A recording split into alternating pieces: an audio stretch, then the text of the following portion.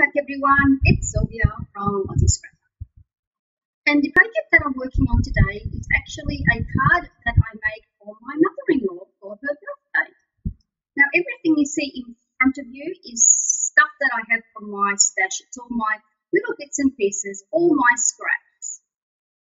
My aim this year is to try and get through as much of this stuff as possible and get it all used up. I'm just going through my little pocket of surprises, I guess, and pulling things out that I think might work on this card. All I know at this stage is that I'm going to make her a birthday card. I have no idea what it's going to look like. I have nothing planned in my head. I'm just basically, all I know is that I want to use up all my scraps, and I'm going through all my bits and pieces. The background of this page is actually going to be made from a piece of cardboard that's come from an ephemera pack or maybe from a packet of stamps that I bought. I don't know where it came from, but I did keep it because it's got a lovely rose pattern or flower pattern behind it. And I'm just going to use a stencil with my very favourite embossing paste. It's from Anna Griffin from Portier Creations, I should say, and I love this embossing paste. I've just sped this up about 5 or 6 times just so you know what I've done, but I haven't bored you with the process. As I was impatient, I did dry this embossing paste with my heat gun. I'm just going to trim off the labelling that's on this piece of packaging cardboard. And can you see how it's got this lovely little pink delicate flowers behind it? And I don't know if you can see the embossed paste that's on there, but I just love how it looks in real life. It's a shame you can't really see it in the camera. So this is one of the scraps that I pulled out from my scrap tins, and I'm just going to cut it up because I want to try and play with placements of where things might go. Now just remember, at this point in time, I still have no idea where this is going to go. I'm just playing with my scraps. I'll just fast forward some of this because I want you to see my thinking process, but in real time it's just so slow. So I'm going to speed it up probably. This is spread out probably about 4 times.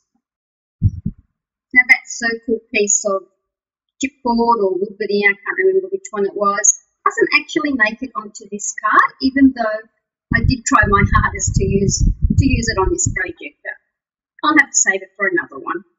And then I just started playing with other bits and pieces, and I don't think these make it onto the layout either, but I left it in so that you could see that when you make any sort of project, really it's just trial and error, and it's just playing with what you've got. I did dip into some of my products, and I just pulled out from my wood veneer stash some of these lovely little hearts, love hearts that say love on them, but I think that all gets covered up so you don't really see that they say love. And once again, all I'm doing is just playing with placement, playing with ideas, I guess is what I'm trying to say. And I also got this little, I don't know what this is. It's been in my stash. I don't know what I used it for, but hey, I'm going to put it on this layout just for a bit of texture. I did glue everything down using my Liquitex Heavy Gel Medium. So I'm just going to play with my Ken Oliver colour bursts here, and the colour that I'm using is burnt orange, and I'm just sprinkling it at the top there, and then just activating it with some water that's in that little spray bottle. And I just let it run down the cardboard, and then I just tilt it and try to make that paint flow or that liquid flow and cause lovely little patterns. There's a bit of excess there, and I just toned it down with the baby wipe. Now what I did forget to do is to gesso this. That's why I smacked my hand. And the only reason why I want to add gesso to this is A, to make everything the one colour, white, and also to protect the paper, because this paper that I've used is just from some packaging, and even though it's nice and thick, it's not waterproof. And I do give it a quick dry with the heat gun. And I actually, even though I stuffed it up by not putting the gesso down first, I quite like that bit of orange showing from underneath. So the stuff up that I've learned something from, which I might use in the future. So I'm back to putting some more of that burnt orange at the top there and activating it and let it run down the page, and I just turn it around and try to make lovely little patterns. Activate it again with some water, and I just do this till I'm quite happy with it. Now, I didn't like that what I did there, so add some more of the colour burst and activate it once again.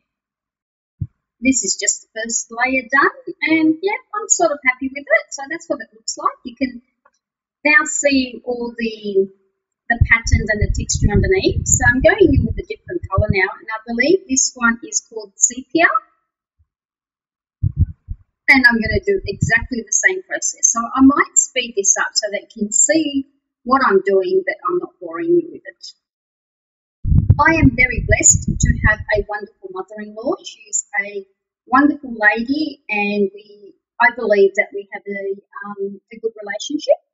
That's my personal opinion. You might have to ask her what she feels about me, but I'm really lucky to have her for a mother-in-law. I've got no complaints. She's wonderful, she's kind, she's generous. She's basically everything you would want in a mother-in-law. So enough about that. And this shimmer mist that I'm using from Tattered Angels is a very old one. There's not much left of it. It's called Pinecone. It's a beautiful colour, but it was a limited edition. And I'm going to be really sad when it runs out. So next I'm using some Distress Oxide, and I believe that this colour is Spice Marmalade. Yes, that's what it is.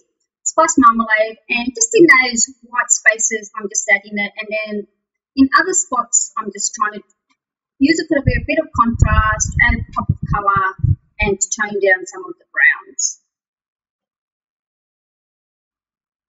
Much as I like this Spice Marmalade, I do tone it down a tad by using the Antique Linen over the top. And then I'm going to go in and highlight all the chipboard or wood veneer, I can't remember what it was, with some broken china, and I then go over the top of the broken china with some Salty Ocean. I definitely know that I want to use this beautiful blue butterfly that I found, and that's why I'm trying to get the blue out. But I love that blue butterfly so much, I want to match the colours in it. So I find this Starlight metallic paint in my stash, and it is just perfect. So all I'm going to do is I'm going to rub the paint onto all the chipboard and really give it the pop so that background stands out. I decided that I want to add a bit more blue to this card, and I'm just using the nozzle of the Distress Spray Stain. The colour that is Broken China, and I've just decided that no, this is going to take forever with the nozzle, and I'm going in slowly, and I'm just adding a bit of the ink using this little paintbrush that I've got, and I just want it at the top there, and I'm just slowly just activating that, and then I think, oh yes, I want it to drip down, so I start being a bit more generous with my ink.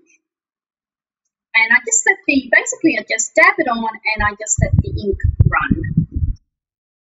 I'm going to later add some of this ink, there it goes, to all four sides of this card, and I really, really love how this turned out in the end. So I made the card using some watercolour paper that I just bought at the junk store from Montart. It's 300 GSMs, and I really like the quality of it, and I usually make most of my cards from that paper. I'm now going to go through my scraps of paper that I just have there, all my bits and pieces, and I'm just looking through till I find something that I can use to give this card some contrast. So I think this piece of paper is going to go well, and I just trim it down to size, and then I'm going to just ink around all four edges using the Distress Oxide, and the colour is Antique Linen. My card base is now adhered to the background paper, so I've decided to go in with some Ranger's Archival ink, and the colour is Coffee, just to ink all four sides. My little work of art, I'm just going to now adhere it to its permanent home on its card base, and I quite like how that looks. So I'm just showing you these rhinestones that I just buy at the junk store. It's called the Home Store. They're from Style Crafts, and I just think they're lovely. They're about $2, $2.50. So these lovely little flowers from the Delicious Scraps January kit, but it's January 2017. Now I'm going to use a collection of stamps here, and the happy birthday from one and bits and pieces from other stamps. And also these word stickers. Oh no, not word stickers. What are they? They're letter stickers. So just to spell out the word to the. Sorry, off camera I stamped these words and then I embossed it using some embossing powder and my heat gun in a lovely navy blue colour. So now I'm going to trim out all my words and start placing them onto my card. But before I do that, I am going to use my Versamark ink all over again, and I'm just going to ink the four sides of my words, drop some embossing powder on it, and this is a lovely navy blue embossing powder, and then heat set it. I don't like how white the paper is, so I'm going to lightly ink it with using some antique linen and distress oxides, just to tie it all into the card. This is another product, these flowers, that I'm trying to get out of my stash. I've had them forever and the colour's not quite right, the blue.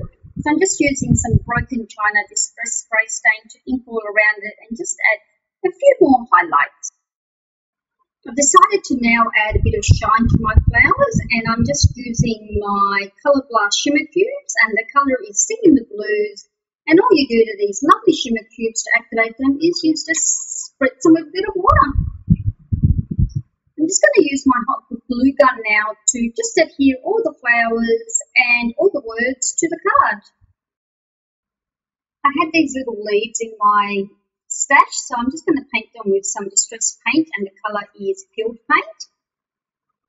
Once they're painted, I'm just going to add some Perfect Pearls in Forest Green just to add a hint of shimmer. So I'm just going to stamp a sentiment inside the inside of the card, and it just reads, "You are a treasure friend who will always have a special place in my heart." Here are some close-ups, and thank you for sticking with me. Sorry this is a long video, but there were just so many steps of this lovely card that I made, and my mother-in-law is definitely worth the effort. So thank you, bye.